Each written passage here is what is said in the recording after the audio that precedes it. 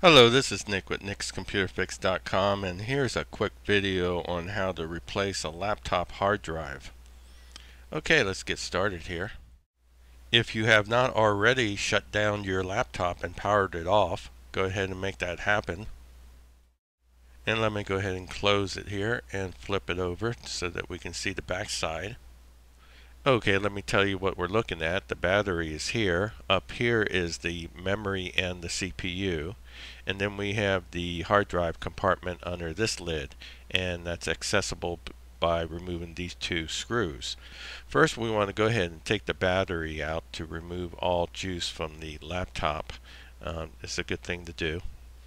Alright, let's go ahead and grab a screwdriver and go ahead and remove these two screws. And once they're removed, there's a little lip here, and a finger will work, and that pops the lid off. And let's put that over here on the side here.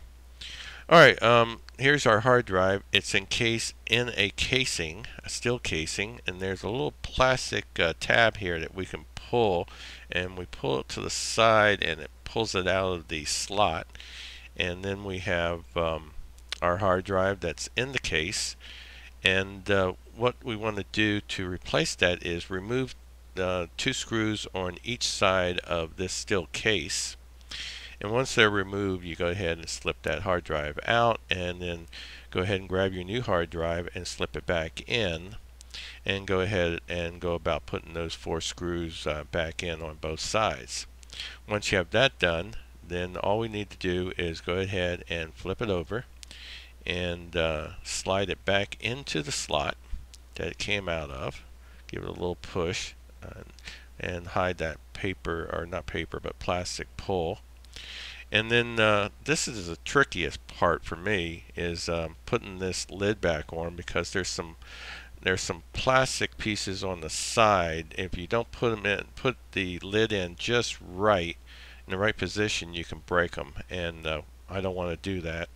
And once it is in the right position, it just slips right back in place where it's supposed to be. And then grab the screws, the two screws, and screw those back in on the lid. And then go ahead and grab the battery, and let's put that back in. And that slips right in real easy.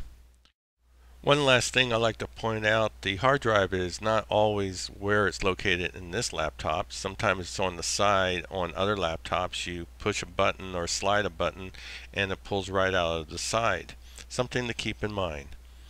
Okay, once you've replaced your hard drive, you can power it up by hitting the power button and begin your setup and installation of your operating system.